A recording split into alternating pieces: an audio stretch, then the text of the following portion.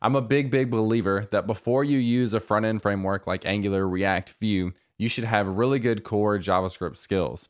So in this video, let's try to build on those skills by building a tic-tac-toe game with vanilla HTML, CSS, and JavaScript. So I want to start by saying that this video is sponsored by Scrimba, one of the most unique and interesting platforms out there. And I think as an aspiring web developer, there's lots of free content out there on YouTube, just like this video that you're watching now. But what Scrimba can offer you is a complete front-end developer career path. They're going to walk you through HTML, CSS, and JavaScript, responsive design, APIs, React, Git, and then getting into getting hired, your resume and soft skills and things like that. So this front-end developer career path has 75 hours of content, hundreds of coding challenges, study group access where you can join a Discord with other like-minded individuals who are going through the same exact thing you are. So if you compare the monthly subscription to the front-end developer career path on Scrimba to a boot camp that can cost thousands of dollars up front, it's a no-brainer. There's no reason not to give this a shot. There's a link below. You'll get to do some amazing content on one of the most interactive platforms out there. So check out the link below, give it a shot, and let me know what you think. All right, to just show you really quickly what this is going to look like. This is a tic-tac-toe game, which you've probably seen before. And we've got our board down here. We've got our X's and O's. We've got our restart button. And then we've got text to show which one of the users wins. Hopefully one of them wins. So that's what we're going to build. And we're going to do this all with vanilla HTML, CSS, and JavaScript. Nothing, no packages, no libraries, nothing like that. So let's start with creating our index HTML file. And one of the really cool things inside of VS Code is that you can hit this bang character, the exclamation, and then autocomplete after pressing enter to create the boilerplate for an HTML file. And I'm going to zoom in here so we can see this a little bit better. So here, I'm going to rename this document to tic-tac-toe. And then I'm also going to create an app CSS file and an app JS file. And we'll go ahead and import those. So we'll want our link to our CSS file up here, and this will be app CSS. And then at the bottom of our body, we'll have a script tag with the source being our app JS. So we should have both of those linked together. And let's just go ahead and do all the markup up front. So there won't be a whole lot of HTML. We'll do a lot of styling on this, and then we'll add a lot of our game logic inside of JavaScript, which I'm really excited to get to. So I'm going to use some emit snippets here. .container will create a div with a class of container. I've got a video on emit snippets if this is new to you. So I'm going to create a container, and then inside of this container, I'm going to have a title, so an H1, and this is going to be have an ID of play text. I didn't really have a better name for that. And it's going to start off by saying, let's just play. So let's play.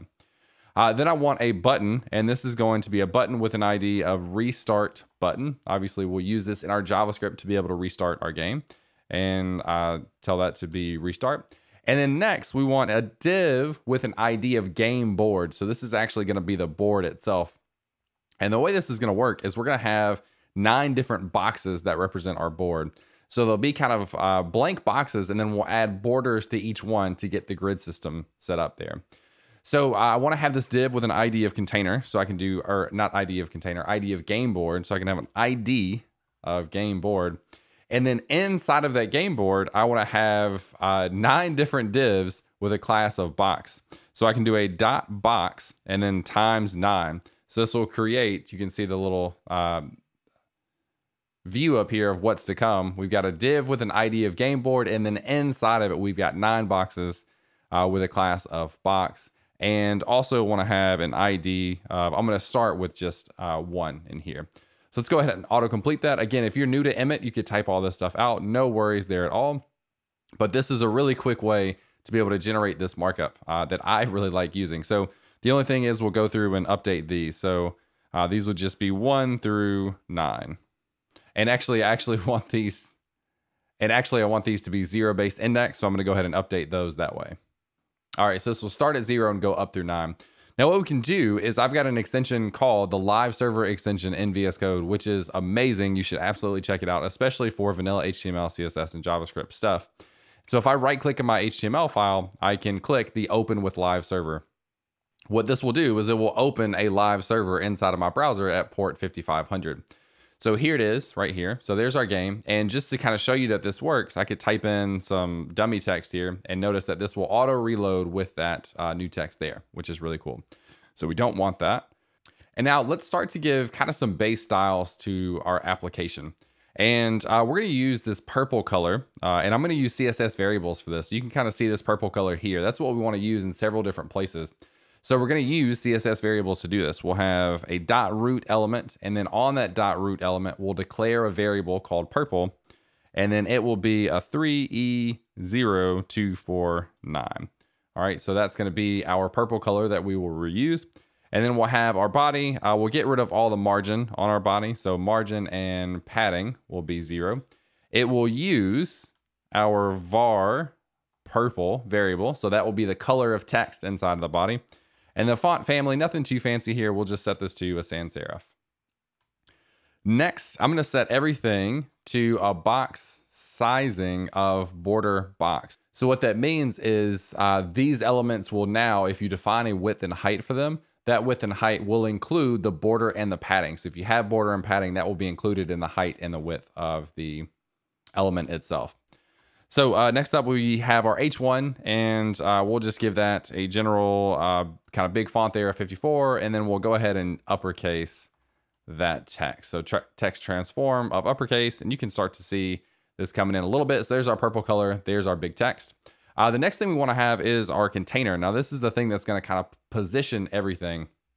And so we'll add some padding to it, 40 pixels. And then we want it to take up the entire height of the screen. So we'll set the height to 100 view height. So that will take up the entire height of the screen. And then I'm going to make this a display of flex. And the reason is I want to display all the content in the very center of the screen. So we'll do a justify content center and then align items center as well. This will make sure that all of that stuff is centered in the screen. And then you'll notice this is going to put these things side by side. We want them to be top to bottom. So we'll do a flex direction of columns. So this will kind of stack them on top of each other. So that's starting to look close to what we want. The last thing is the game board, or I guess two things, the game board, the boxes, three things maybe, game board, boxes, and the button.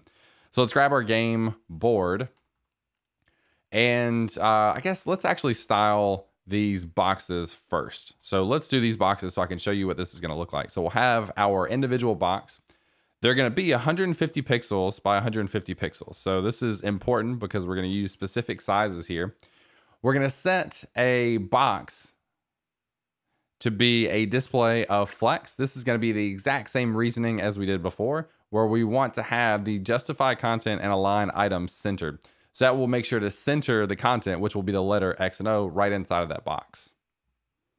And then lastly, we'll set the var, or set the color to our purple variable. And just so we can see these boxes, I'm going to add a background of red. So background color of red, just so we can see them to start. So you see we have a lot of these and they're kind of stacked on top of each other. We obviously don't want them stacked on top. We want them to kind of wrap around. So we want there to be 3 per row and then wrap around. So the way we'll do this, we know that each of these is 150 pixels by 150 pixels. We're going to take our game board, which is the container for all of that, and we're going to set the width to 450 pixels.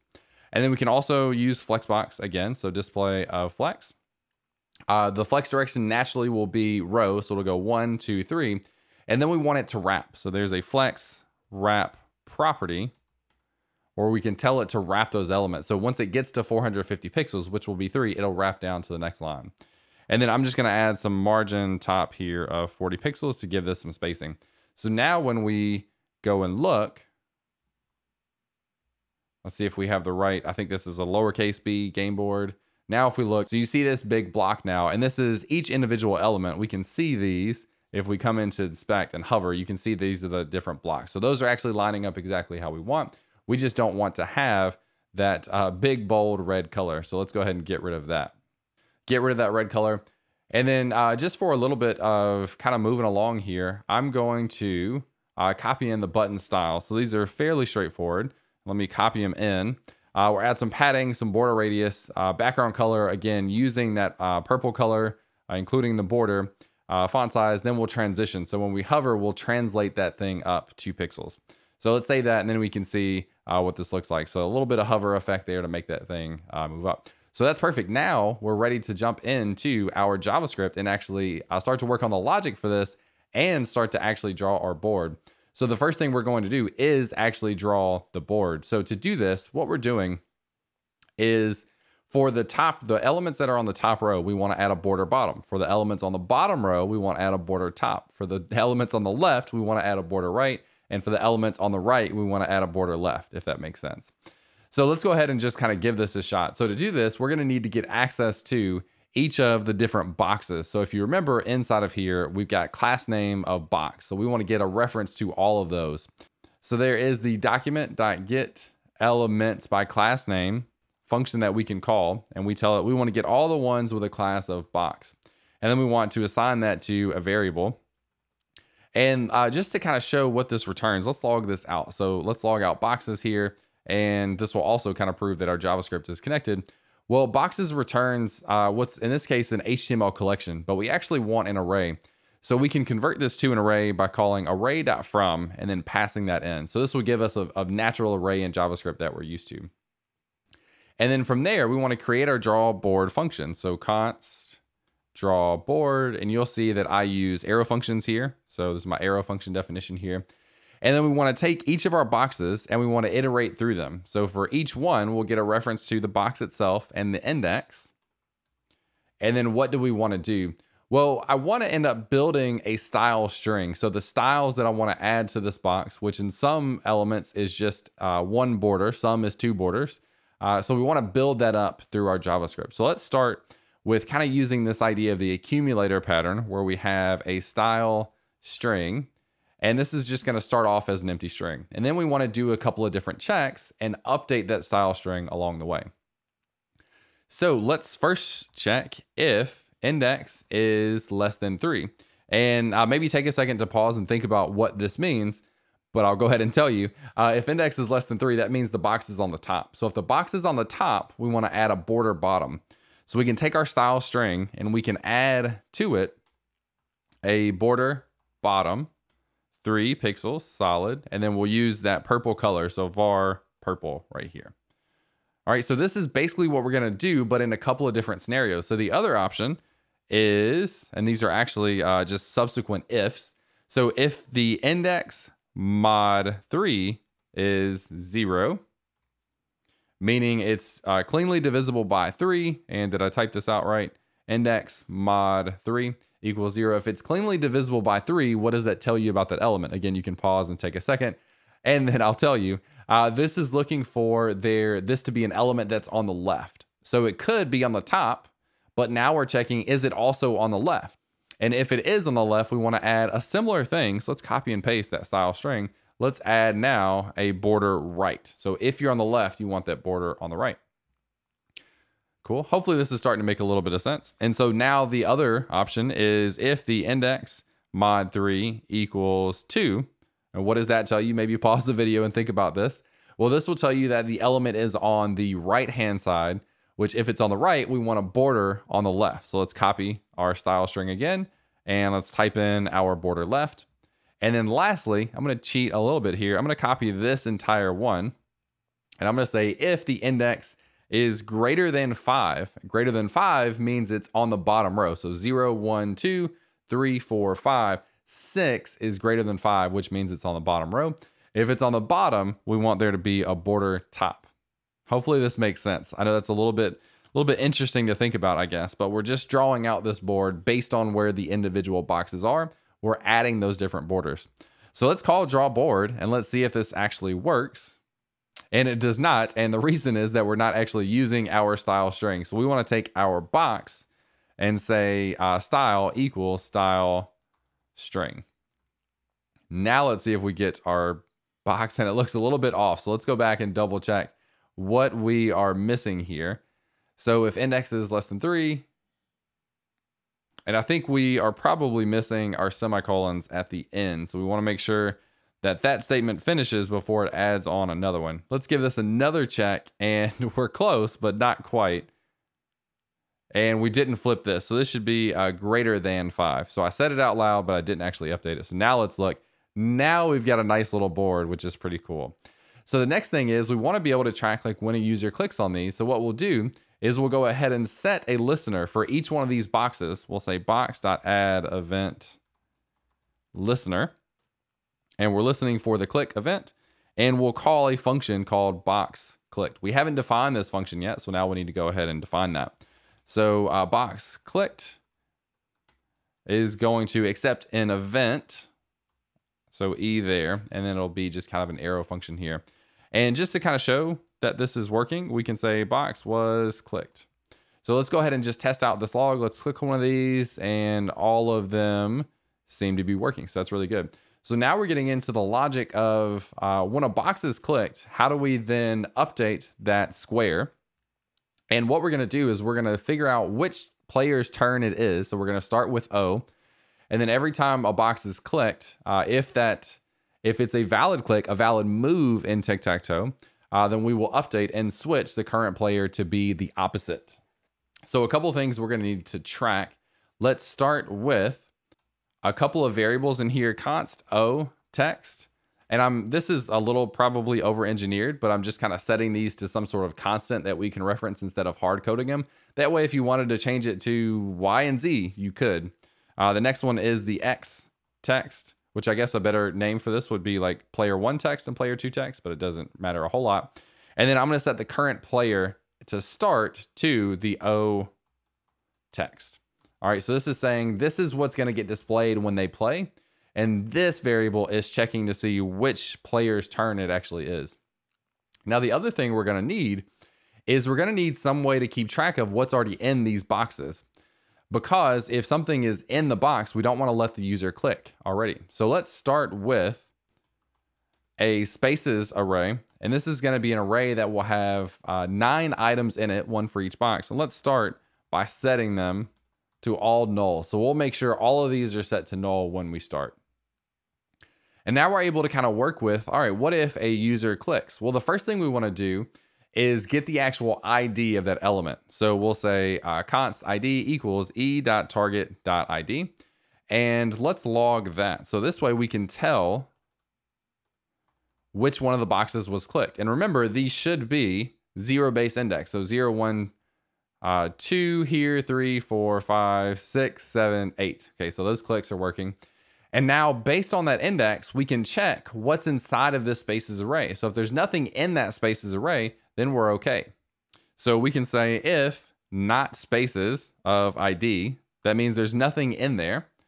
And then if that's the case, we're going to update spaces, the item at index ID of spaces, and we're going to set that to the current player. Okay, so we have that. And then we're going to take the e.target, which is the actual box. We're going to set the inner text of that box to be the current player. So remember, current player is set to either the big X or the big O. And lastly, in here, we're going to update the current player. So I'm going to do this with a ternary. So if the current player equals O text, then we want to make them the X text. Otherwise, we will set it to the O text. So we're basically just flipping this. If you're X, now you become O. If you're O, now you become X.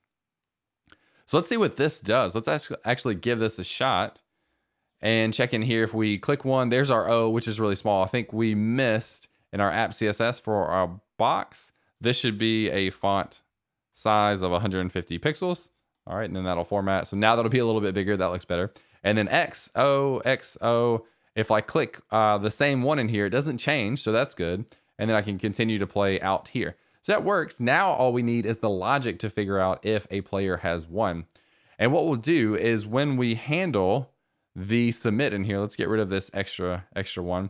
Before we update our current player, let's then check if a player has won. So let's say if player has won, and we'll pass it the current player.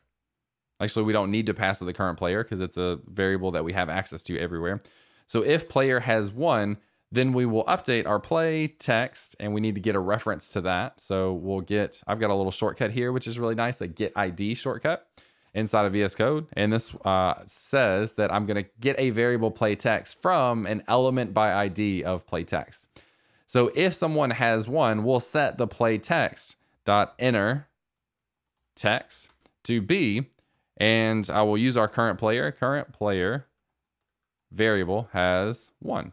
And this is inside of ES6 backticks, ES6 template literals to show that we can do variable interpolation as well as just kind of regular string stuff right inside of there. And then if the player is 1, we don't want to continue. We just want to return out of this function. So now we're handling if a player has 1, but we're not actually checking. So now we'll create our player has 1 function. And this logic gets a little interesting where I don't really have a better way to do this except for checking just the common ways that a user could win. So by knowing who the current player is, whatever the current player is, if the current player is X, if they have this top left thing, then you can check, all right, do they have this next right one? If they do, then do they have this next right one? Or if they have this top one, do they have this middle one and this one? Or if they have this one, do they have this one and this one? So we're kind of just like enumerating on the different combinations of wins. And I'm curious if you have a more efficient way of solving this in terms of code, let me know. But we're just going to kind of rock through this and kind of lay out these different conditions. So we're going to start with if spaces of 0 equals the current player. So that means if the current player has this top right one, now we can check, do they have either these other two or these other two or these other two? And if so, they're the winner. So this will get a little bit old, but let's type these couple of first ones out. So if spaces of 1 equals current player and spaces of 2 equals current player, then I'm just going to log to say current player wins up top. So this is, we could actually use this as part of our feedback to the user too, but in this case, I'm just logging this out. So I'm kind of specifying exactly how the user wins in this case. So in this case, the user wins up top and then we return true. So there's a couple of different ways. So if the user has this top right one, now we can check not only do they win sideways, now do they also win diagonally? And this would be spaces of 3 and spaces of 6. Actually, this will be on the left, sorry. So wins on the left. All right, so this will check winning on the left. So we've got winning across the top, winning on the left. Now from that same spot, we can check, did the user win diagonally? So 0, 1, 2, 3, 4, and then 8 will be that last one. So 4 here and then 8 on the last one. So this will be wins diagonally. So let's test. Let's actually see if we can make that work. So start off with an O here, X, O, X, and go here. And it looks like I've typed in player probably instead of current player. Yeah, this one here. So I'm going to use multiple cursors in VS Code, which is really nice. And then update these all at the same time. So current player instead of player. So let's try this again. Let's do top and then there and here. And it actually says O has won. Okay, so what if we don't have restart functionality yet? So let's refresh this. And what if X does the same thing? Then X has won. Cool, so that works. And then we can also check, all right, what if we go diagonally? That will work. And then let's refresh again. And what if we go, actually I messed that up. Trying to test on the left. So down here, see if that wins as well. So those checks are working. Now we just need to kind of work on the different possibilities for the user to win. So we saw if the user has that top left piece or that top left spot, that will work. Now we can kind of check, like, what if the user has the bottom right? So I'm going to cheat a little bit and copy a lot of this code. Let's just copy the entire thing. And let's say else if. So we copied this entire thing, but what we want to check is if the user is actually in the bottom right. So if the user has the bottom right square, then you can check up on the right, you can check over on the left, and then you don't need to check the diagonal because that's already been done. So the diagonal check we can actually get rid of here, and then we can update these things to be able to check appropriately on the right-hand side. So this will be 2 and 5, and this will be wins on the right. And then this one is checking on the bottom. So this one will be 7, or actually 6 and 7. So it has those two bottom left and then bottom middle. So if that's the case, user wins on the bottom. All right. And we can check this one as well. So let's see if we play and we give O here, and actually we want to go there and there and there. Did that work? It looks like that didn't work. So let's double check this. So we're starting, oh, we actually should be checking if spaces of 8. So that's the update here. If the user has the space in the bottom right. Now let's try to check this. That should be a winner. And this should be a winner. Cool. So that's working as well. Now the last combination that we need to look for is what if they have 3 across in the middle, or 3 across in the, or 3 across in the middle, and or 3 up and down in the middle, I guess. And I don't think this actually doesn't have to be an else. They could actually have that spot as well. So these can just be, or should just be, extra if conditions. So now we're checking spaces of if they have the middle piece, which is 4. So if they are in the middle, now we want to check, does the user have the top middle and the bottom middle? So let's copy again one of these, and then we'll just kind of add or change up these numbers. So the top middle would be 1, the bottom middle would be 7. And so if that's the case, they're going to win vertically in the middle, I guess. And then let's do this one more time. And then in this case, what we're checking is, do they have a cross? And if they have a cross, the middle left one will be 3, and the middle right one will be 5. And this will be horizontally in the middle. All right, so let's test these out too. This is a little bit tedious, but let's say we start there. We used player again instead of current player. Where did we do that? There we go. This should be current player. And let's try this again. So we'll start in the middle, and then what if we go across there? That works. And then what if we do, actually we'll do X's this time since I messed up. And here, X is 1. Cool, so that all is working. Now the only thing extra that we need to do is add this restart functionality. So let's do our const restart. So we'll have our restart function, and basically when we finish, we can set the text to whoever won, and then we can restart the game. Or actually, we probably want to leave the board there until the user decides to leave the game. So in that case, we'll get our restart button. So get ID here. I want to get the restart button. And is it BTN? Let's just double check here. Yeah, BTN for restart button. So we'll get that restart button, and then we're going to add an event handler to our restart button. So event or restart button dot add event listener, and this is listening for a click event. And then we'll have the callback here, and then we can actually do our restart. So we don't actually need a separate restart function. Now we can just do our restart right inside of the restart button event handler. So what I want to do is we may actually be able to completely wipe out the array and just set it to an empty array.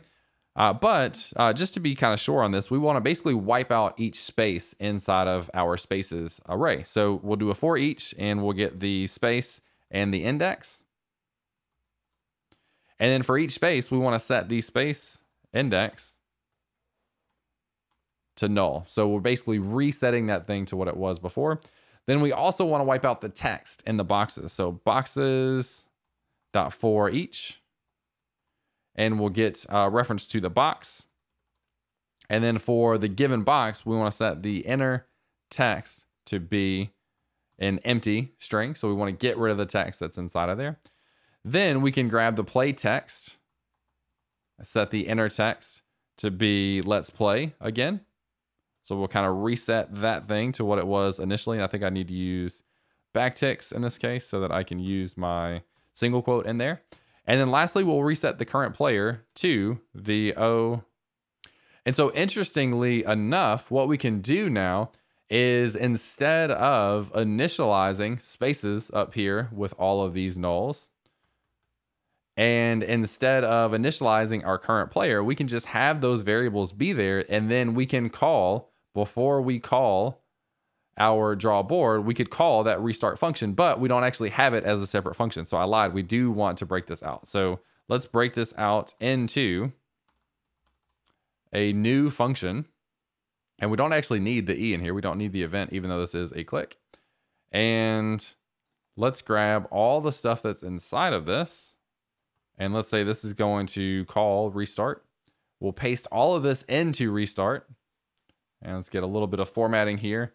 And then let's just call restart before we call draw game board. So this will make sure that it updates all of our spaces with nulls. It will make sure that all of the inner text of the boxes are set, and then it will set the player inner text, and we'll update the current player. So let's see what this looks like. Hopefully this will work.